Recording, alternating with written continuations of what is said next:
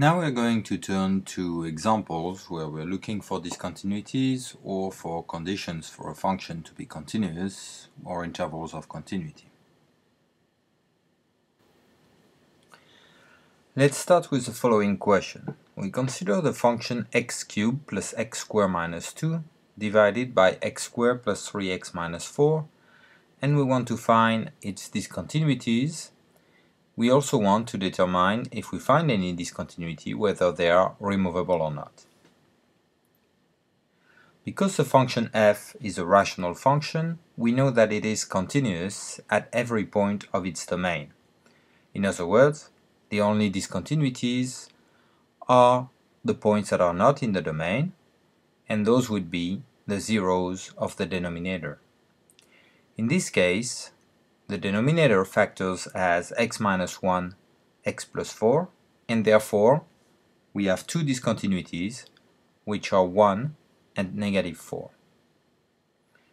To see if they are removable or not, we need to look at the limit of f at 1 and at negative 4. Remember that a discontinuity of a function is removable if the limit of the function at that point exists, and non-removable otherwise. At negative 4, if we plug x equals negative 4 at the top, we get negative 4 cubed, that's negative 64, plus 16, negative 48, minus 2, negative 50. So the top is non-zero and the bottom approaches 0. Therefore, we're going to get an infinite limit. An infinite limit is just a way to say how the limit of f at negative 4 does not exist. Therefore, the discontinuity negative 4 is non-removable. On the other hand, if we look at what happens at 1, you see that the top, when you plug x equals 1, you get 1 plus 1 minus 2, 0. In other words, x minus 1 is a factor at the top. If we do factor the top and obtain the common factor x minus 1, after cancellation, we obtain x squared plus 2x plus 2 over x plus 4.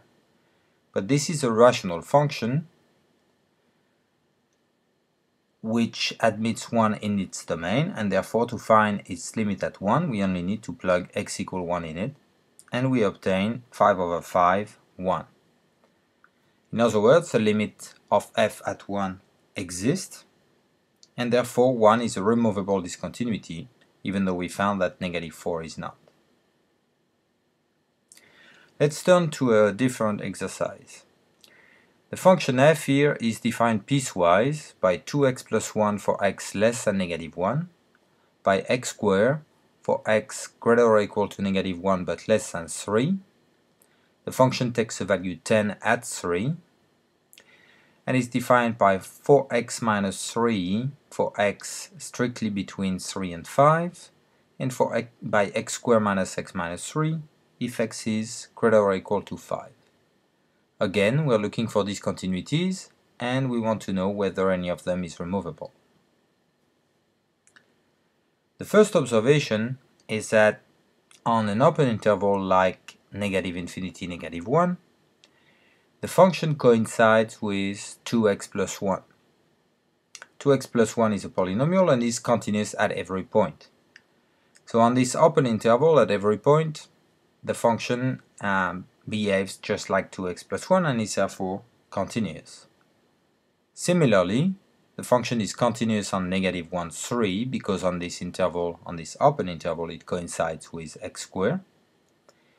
It also is continuous on the interval 3, 5 because on this open interval the function coincides with the polynomial 4x minus 3, and similarly on the open interval 5 infinity because then it coincides with the polynomial x squared minus x minus 3. So the only possible discontinuities are negative 1, 3 and 5. However, we need to check what happens at each one of these potential discontinuities. If we look at what happens at negative 1, we need to know if the limit of the function at negative 1 exists, and if it exists, if it is equal to the value of the function at negative 1. Remember what we did for limits when a function was defined piecewise and we were looking for the limit of the function at one of the points where the definition of the function changes. We looked at the two one-sided limits. We're going to proceed here similarly to find the limit at -1. The limit from the left is the limit of 2x plus 1 because when x is less than -1, f coincides with 2x plus 1. But the limit at -1 of 2x plus 1 is just the value of 2x plus 1 at -1, in other words, -1, and this is because 2x plus 1 is polynomial and therefore continuous.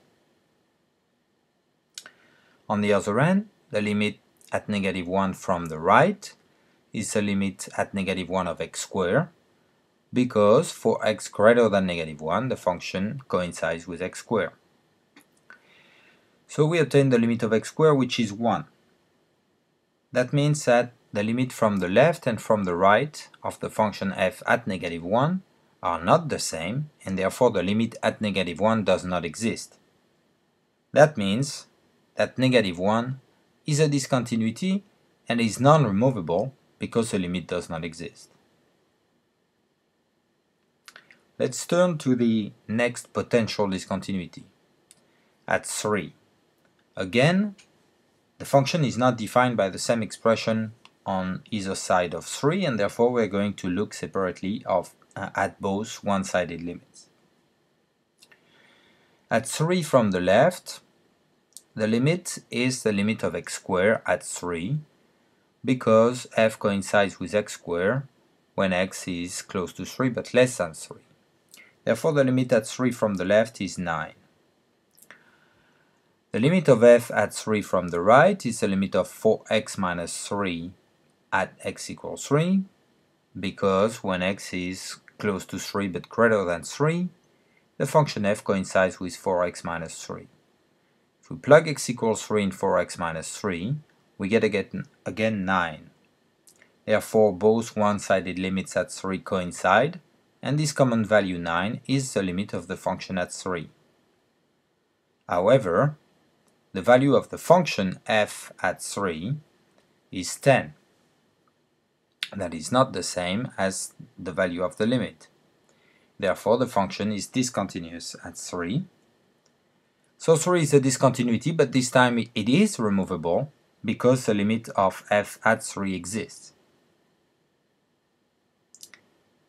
Finally, the third possible discontinuity is 5. And again, the function is defined by two different expressions on the left and on the right of 5, so we're going to look at the one-sided limits. From the left, the limit of the function is the same as the limit of 4x minus 3.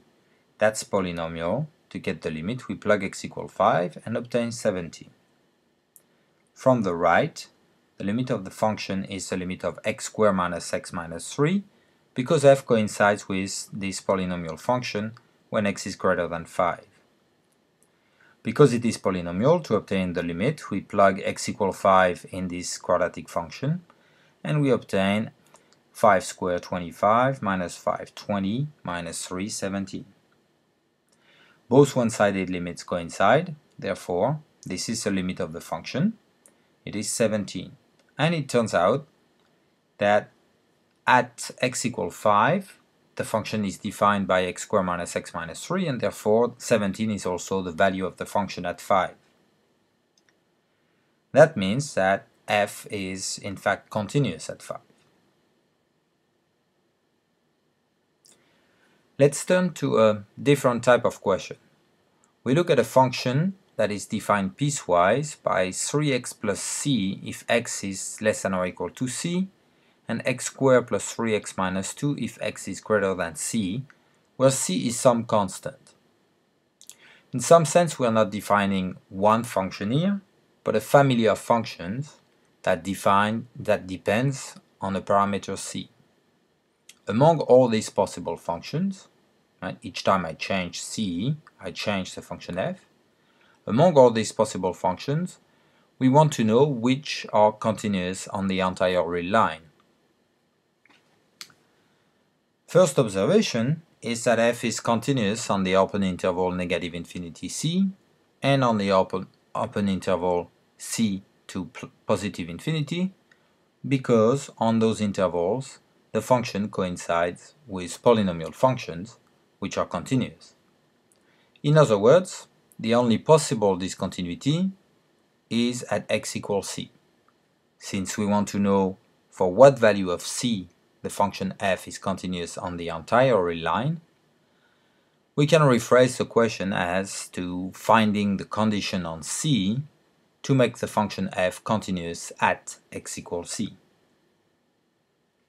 So let's look at what happens at x equals c. This is the place where the definition of the function changes. We have two different expressions on the left and on the right of x equals c to define f. And therefore, again, we're going to look at the one-sided limits. The limit from the left of f at c is the limit at c of 3x plus c, because for x less than c, this is how f is defined. 3x plus c is polynomial, so to obtain this limit, we simply plug x equals c in this expression, and we obtain 4c. Note that for x equals c, the function f is also defined by 3x plus c. In other words, f of c is also 4c. If we look at what happens on the right-hand side when x is approaching c but is greater than c, then the function f coincides with x squared plus 3x minus 2, and therefore the limit from the right is the limit of this quadratic function at c, and to obtain it we simply plug x equals c in this expression, and we obtain c squared plus 3c minus 2. Therefore, the limit of the function f at c exists if the two one-sided limits coincide. That means is 4c, which is the limit of f from the left, is equal to c squared plus 3c minus 2, which is the limit of f from the right. Since we already know that f of c equals the limit from the left, if we have equality between these two limits, we will also have equality with f of c automatically. So this is the condition that we want to fulfill. In other words, we want to find all the values of c that satisfy this condition. But this is simply a quadratic equation, so this is easy to solve. We put everything on one side. Let's say we subtract 4c on both sides. We get c squared minus c minus 2. And this is easily factored into c plus 1c minus 2. And therefore, c equal negative 1 and c equal 2 are the two possibilities to make this function continuous on the entire real line. Now we're going to turn to one important property of continuous functions, namely the intermediate value theorem, but that will be in the next video.